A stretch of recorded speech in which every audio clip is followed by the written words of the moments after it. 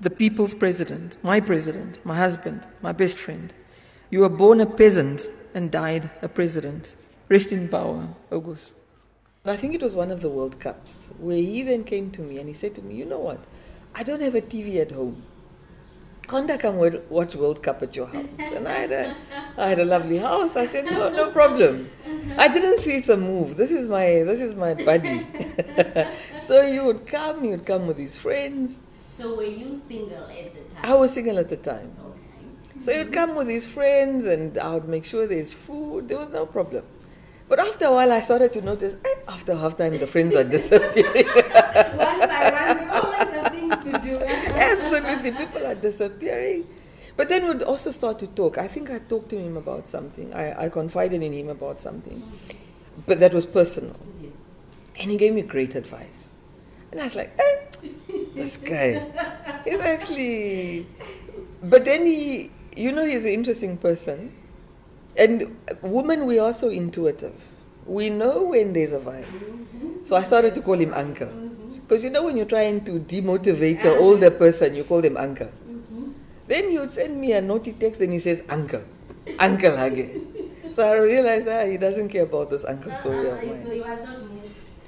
And the more we spoke on a personal level, the more I realized, but this man is actually my soulmate.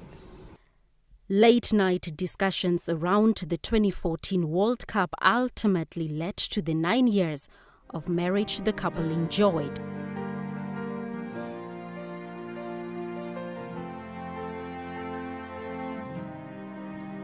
I'm a very proud Namibian today.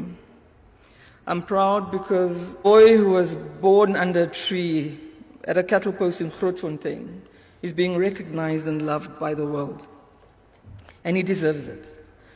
Because Hage loved, and he was loved. The outpouring of grief since his passing is a testament to how deeply he was loved.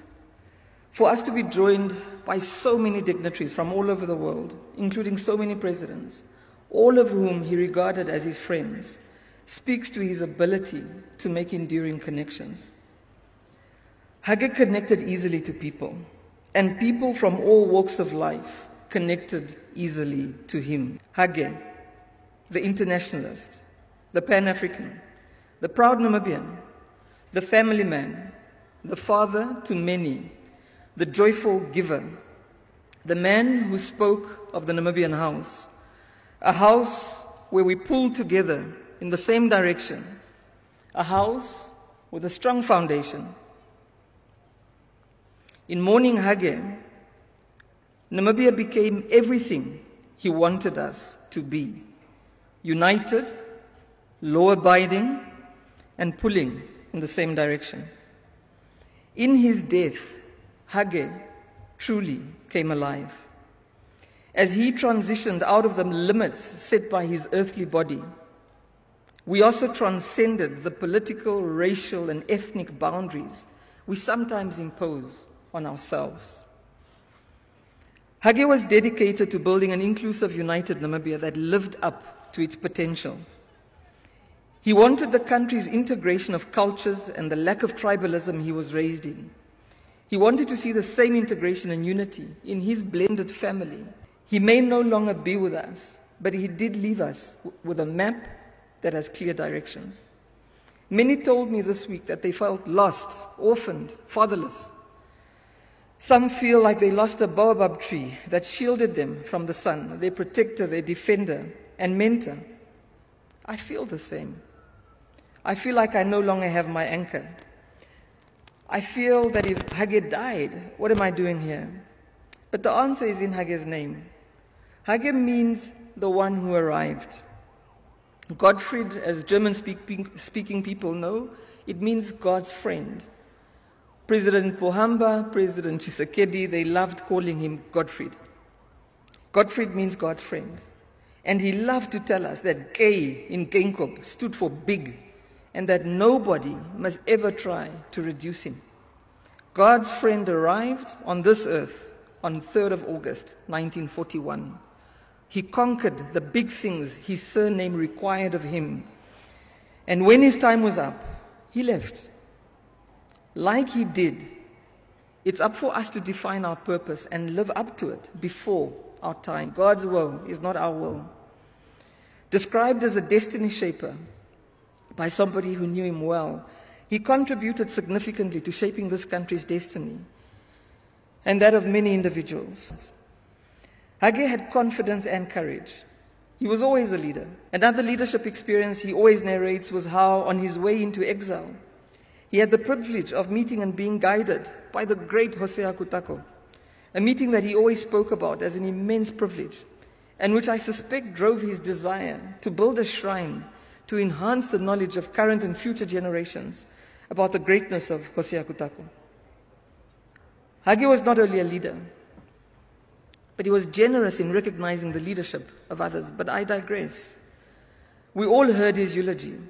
Hage was always in a position of power, whether as a teacher, a young man, or a president much later in life. And with the full confidence of President Nyoma, Hage has wielded power for most of his life. For a powerful man, Hage was very humble. But like all powerful men, he was also very complex. But within his complexity was simplicity, authenticity, consistency, and vulnerability. This is what made him a people's person. He had a heart for people, and people had a heart for him.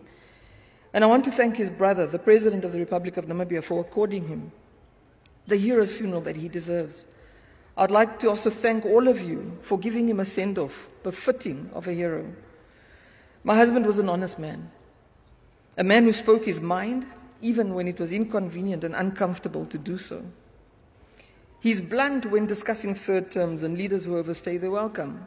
In reflection, Hage and I were informed by doctors on 16 January 2024 that he had cancer after a biopsy. We went to our first oncology visit on the 17th of January to devise a treatment plan. And on 18 January, he insisted on releasing a press statement notifying the public that he had cancer. Did he know how long he had to live? The answer is no, he didn't. His passing was traumatizing and unexpected. He was eager to retire. We had such plans. And true to his word, he didn't overstay. In the last few months, he spoke often about ensuring a smooth transition. And even though he left too early, the transition was smooth. It's just not the one that he expected. The country swore in a new president on the same day he passed, and there was no power struggle. We should be proud of ourselves and our political leadership. If there was a display of political maturity, it was in that moment, and long may it continue. Many people can tell you where and what they were doing when they heard that Hage Greingob was no more. I'll tell you where I was. I was at his side, shocked to the deepest part of my core that someone so full of life, so full of love, had just taken his last breath. Death will humble you. It's been raining since Hage passed away. Yesterday, when his coffin was outside Casa Rosalia, which is our private residence, the sun appeared briefly from behind the clouds and shone straight on his coffin. When I walked back into Casa Rosalia and sat down, the clouds had returned and there was a rainbow. These things do not happen by coincidence. That's the Lord telling us we lost a great man. I was not ready to lose Hage. And from the massive outpouring of collective grief from all of you, it does not appear that any of us were ready.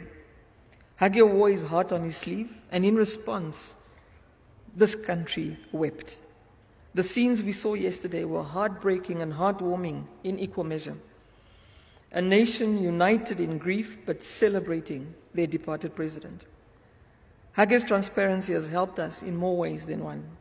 And because he spoke to us so often about his preferences regarding his legacy and expectations from us as his immediate family, it was easy to reach a consensus on key decisions. A dull ache settled into my stomach, and it has remained there to date.